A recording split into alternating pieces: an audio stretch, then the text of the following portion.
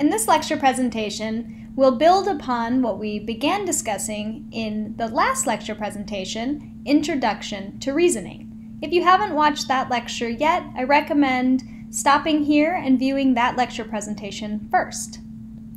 As always, I also recommend having the slides nearby so that you can fill in the blanks as we proceed through the slides, and to take notes on any information that is not presented on the slides. A syllogism usually has two statements that are referred to as premises and a third statement called the conclusion. Syllogistic reasoning involves deciding whether a conclusion can be properly inferred from those statements.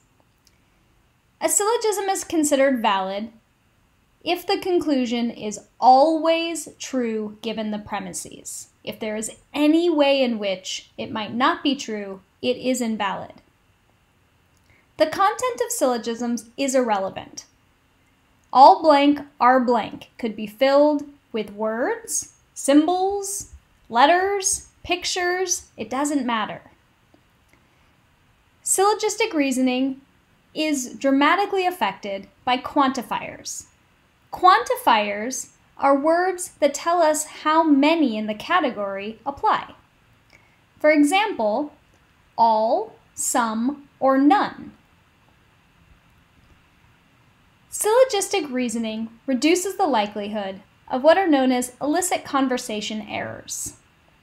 For example, all A are B is not the same thing as all B are A. All kiwis are fruits is true, but all fruits are not kiwis. Premises and conclusions are classified according to what are known as moods. There are 4 moods in syllogistic reasoning. The universal affirmative is all A are B. The particular affirmative, some A are B. Universal negative, no A are B. And the particular negative, some A are not B. You can see in the picture that birds are overlapped over the major category of has wings. But you'll notice that there is a portion of the red circle, has wings, that is not covered by birds. What this means is that while all birds have wings, not everything with wings is a bird. Can you think of anything that has wings that is not a bird? Perhaps you came up with airplanes, fairies, butterflies, or another example. For those of you who'd like to pause the recording to view the videos, you might pause here to watch the video, Basics of Syllogisms. There are 2 primary strategies to solving syllogisms, that is, determining if the syllogism is valid or invalid. We'll discuss circle diagrams first, and we'll conclude this lecture presentation by discussing the verbal rules that can also be used to determine validity of syllogisms. Circle diagrams are a strategy for visualizing relationships among categories. Like most visualizations or representations of information, circle diagrams help alleviate the limitations of short-term and working memory and helps make relationships more obvious and more visible. The circles represent the degree of inclusion or exclusion of the categories. The degree to which circles overlap depict the inclusion or exclusion of those categories. There are a specific number of circle diagrams for each syllogistic mood.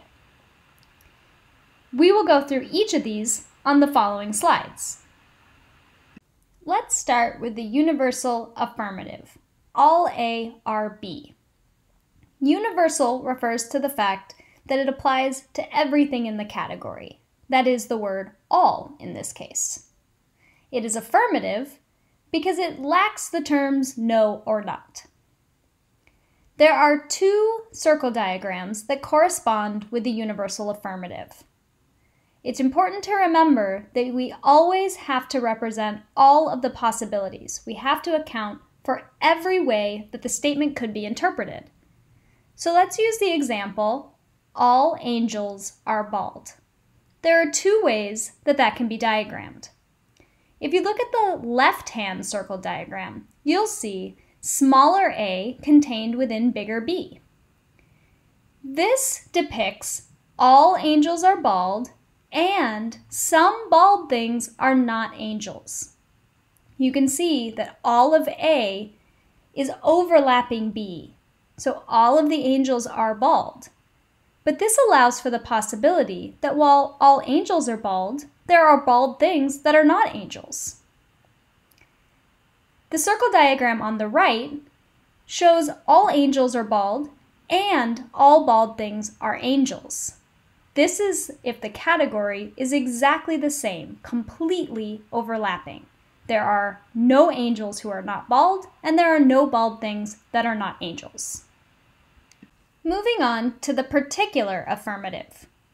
Like the universal affirmative, the particular affirmative lacks the terms no and not. But unlike the universal affirmative, the particular affirmative uses the term some. Because of the particular nature, there are more circle diagrams that correspond to the particular affirmative than there are for the universal affirmative.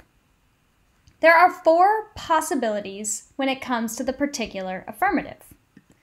Starting with the circle diagram top left, you'll notice this is exactly the same as the top left possibility for the universal affirmative. That is, all angels are bald, but not all bald things are angels. At top right, it's also the same as the universal affirmative. All angels are bald, and all bald things are angels. The particular affirmative has 2 additional circle diagrams.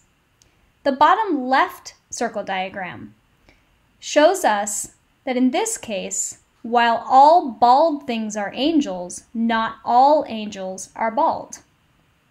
Lastly, in the bottom right-hand corner, we have a Venn diagram. This shows us that there are some angels that are not bald, some bald things that are not angels, and the overlapping portion of the circles shows us the bald angels. That is, where the circles overlap represents the angels who are bald and the bald things who are angels. Where the circles do not overlap represent the angels who are not bald and the bald things who are not angels. Next, we have the universal negative, which most people will find to be the easiest of the 4 moods. The universal negative includes the word no, which is why it is negative. The universal portion refers to the fact that it applies to all in the category. So, no angels are bald. Because no angels are bald, there is no portion of either circle that overlaps. There are angels who are not bald, and there are bald things who are not angels. The final of the 4 moods is the particular negative. Particular because of the term some, negative because of the term not. So the particular negative is some A are not B. Some angels are not bald. This allows for 3 possibilities. The first, in the upper left, is exactly the same as the universal negative. It accounts for the fact that it's possible that no angels are bald and no bald things are angels. Next, in the upper right, this demonstrates that there are angels who are not bald, but that all bald things are angels. Lastly, at the bottom, we have our Venn diagram. Again, this depicts that there are angels who are not bald, there are bald things that are not angels, and the overlapping portion of the Venn diagram shows us the angels who are bald / the bald things that are angels. Before we move into the in-class example of using circle diagrams to determine syllogistic validity, you might consider pausing the recording to view the video Solving Syllogisms. Alternatively, you might wait until after the in-class example to view the video. We are going to use the syllogism example of all people on welfare are poor, some poor people are dishonest, some people on welfare are dishonest. We will be using this syllogism for the next few slides. The steps that we will cover: Start with writing out the premises and the conclusions separately. Next, to identify labels and moods for each premise and conclusion. Third, to draw all of the corresponding circle diagrams for the premises and conclusions. Fourth, systematically combine each circle diagram. And lastly, to continue combining circle diagrams until either you've combined each possibility or you've found a combination that does not correspond to the conclusion, in which case the syllogism is invalid and you can stop there. Step 1 is to write out premises and conclusions separately. Premise 1, all people on welfare are poor. Premise 2, some poor people are dishonest. And the conclusion, some people on welfare are dishonest. Our job is to find out if the conclusion is always true if the premises are true. That is, every combination of circle diagrams from premise 1 and premise 2 must be consistent with the circle diagrams that align with the conclusion. In step 2, we'll identify the labels and the moods for each premise and conclusion. Premise 1 is the universal affirmative, all A are B. So A refers to people on welfare and B, poor. Premise 2, the particular affirmative, some poor people are dishonest, some B are C. We've already determined B is poor. In this case, C is dishonest. The conclusion is also particular affirmative. Some A are C. A for welfare, C for dishonest. Now that we've identified the labels and moods, we can move into step 3, which is to draw all of the circle diagrams that correspond to the various premises and the conclusion. Premise 1, all people on welfare are poor. All A are B. We know from a previous slide that there are two circle diagrams that correspond with the universal affirmative. That is little a inside big B and big AB. Premise 2, some poor people are dishonest. Some B are C. That comes with 4 different possibilities of circle diagrams. Little b inside big C, big BC, little c inside big B, and the overlapping Venn diagram BC. The conclusion, some people on welfare are dishonest. Some A are C. For this, we are also drawing circle diagrams that reflect the particular affirmative. In this case, we're using the variables A and C. Little a inside big C, big AC, little c inside big A, and the overlapping Venn diagram of A and C. Okay, we've made it to step 4. You might be thinking, this seems pretty challenging, and you're not alone. In my experience teaching this course, this step and circle diagrams in general tend to be one of the hardest concepts of the entire course. If you're struggling with it, stick with it. It generally will click after a bit. And as always, you can reach out if you need some support. So step 4 involves systematically combining each of the circle diagrams. That needs to be strategized in such a way to make sure that you are looking at every possible combination of premise 1 and premise 2 and comparing each combination with the options for the conclusion. If at any point you find a combination of premise 1 and premise 2 that does not align with the conclusion, the syllogism is invalid and you can stop there. Let's see what happens when we do the in-class example together. So premise 1, if you look at the previous slide, had the options of small a inside big B and big AB. I personally like to start with what I would call 1A, the first of the 2 options for premise 1. I then combine it with the first option for premise 2, which as you can see is little b inside big C. So our task here is to combine 1A with 2A. Now, little a is inside big B, and little b is inside of big C. So when we combine them, it looks like little a inside bigger B inside bigger C. Now we have to ask ourselves, is that consistent with one of the options of the conclusion? If you look at the conclusion options, there is a choice for little a inside big C. So we can put a check mark next to 1a plus 2a because the conclusion of little a inside big C is consistent with the particular affirmative conclusion. Next, you could do 1a plus 2b. 1a is the same, and 2b, which is the second of the options for premise 2, is big B, big C. Now, when you combine these two together, little a is inside of BC. We know that B and BC are the same thing because they're completely overlapping. So little a goes inside of big BC.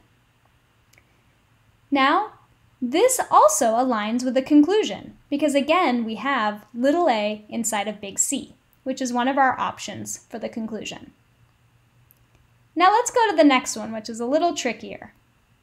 Here we're going to combine the same 1a, but this time with the third option for premise 2, which is little c inside of big B. Now this one's trickier because we don't know the relationship between a and c.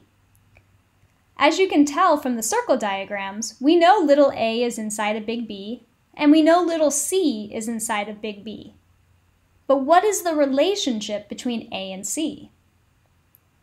There are three ways that this might be combined. A and C could be exactly the same, in which case it would be AC inside of B.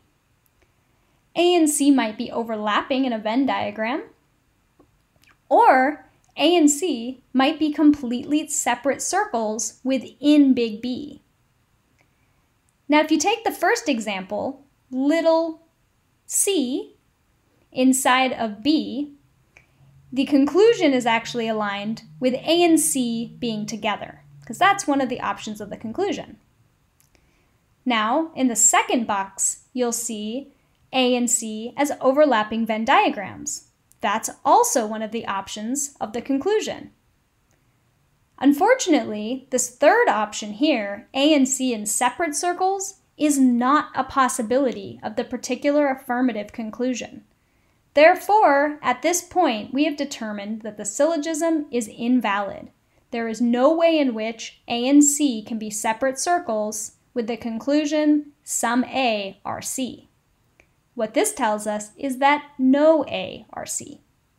Again, because we have found a possibility that determines its invalidity, we can stop here. If this had been consistent with the conclusion, you would have moved on to 1a plus 2d, and then 1b plus 2a, 1b plus 2b, 1b plus 2c, and 1b plus 2d. If all of those had been consistent with the conclusion, you would have successfully proven that this syllogism was valid. So maybe you're thinking, circle diagrams seem pretty challenging and a lot of work. And if that's you, you might really prefer the verbal rules for validity. First, you need to learn a couple of important pieces of terminology. The first is the middle term. The middle term is the term that links the premises. In the example we've been using, all people on welfare are poor, all A are B, some poor people are dishonest, some B are C, some people on welfare are dishonest, some A are C. You'll notice that the middle term is in both of the premises, but is not in the conclusion. It is what links premise 1 to premise 2, so that the conclusion can then represent the relationship between A and C. The next term is distributed. Distributed means that the statement applies to every item in the category, and it usually uses words like all, no, or not. In terms of the universal affirmative, all A are B. A is considered to be distributed, and B is undistributed. This is because all A, the all refers to the A, but not to the B. So all kiwis can be fruit, but not all fruits are kiwis. In the particular affirmative, some A are B, both A and B are undistributed. Neither A nor B apply to every item in the category. No A or B are both distributed, and that's because there is absolutely no overlap. A applies to every item in that category, and B applies to every item in that category. Lastly, some A are not B. In this case, A is undistributed because it's modified by the quantifier some. B is distributed because it is modified by the quantifier not. Now that you know the middle term and distribution, let's move on to the steps that you can take to use the verbal rules to determine validity. For a conclusion to be valid, the syllogism must pass all of the rules. If it fails at any step, it is invalid and you can stop there. We'll practice going through these verbal rules to determine syllogistic validity on the next slide. Using the class example that we've been using so far, all people on welfare are poor, some poor people are dishonest, some people on welfare are dishonest.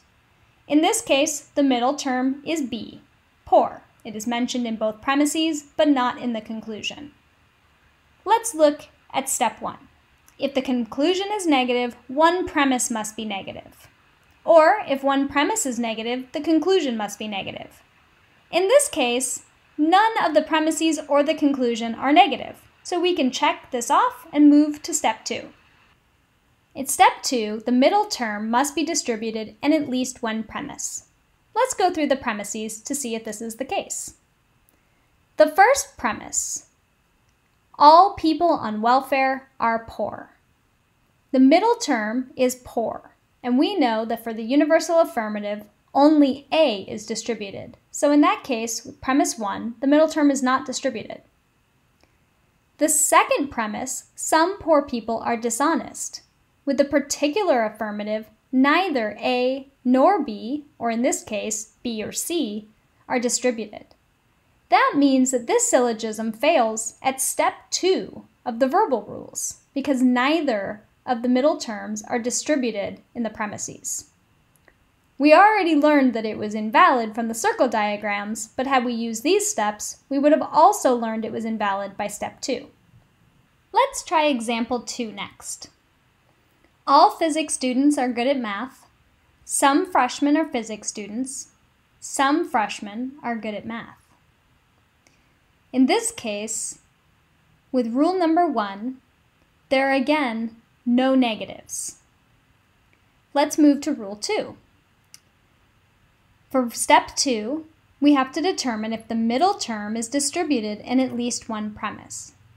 Determining the middle term here is a bit more challenging. Can you figure out what the middle term is? As a reminder, the middle term is the term that is used in both of the premises, but not in the conclusion. So in this case, the middle term is A, physics students. The first statement, all physics students are good at math, all A are B, tells us that A, physics students, is distributed. Therefore, in this case, we can cross off step 2. Moving to 3. In step 3, we are trying to determine if any term distributed in the conclusion also is distributed in at least one premise. Let's look at the conclusion. Some freshmen are good at math. Are there any terms in that conclusion that are distributed? No. Therefore, we can cross that step off as well. Moving on to number 4. If both premises are particular, there's no valid conclusion. We know that premise 1 is the universal affirmative. Therefore, both premises are not particular, and we can cross that one off as well. Step 5, if one premise is particular, the conclusion must be particular. In this case, premise 2 is particular, and so is the conclusion. Moving on to step 6. In step 6, we need to determine if at least one premise is affirmative. And in this case, both premises are affirmative. Lastly, step 7, two universal premises cannot have a particular conclusion. In this case, while premise 1 is universal, premise 2 is particular, and therefore we can cross this step off as well. Since we have made it through all 7 steps, we can now say confidently that this syllogism is valid. Let's try our last example for this lecture presentation. Some lawyers are not smart. Some smart people are rich. Some lawyers are rich. Step 1, if a conclusion is negative, one premise must be negative. In this case, you'll notice that premise 1 is negative. However, the conclusion is not negative. Therefore, we have failed at step 1 of the verbal rules and can determine that this last example is invalid.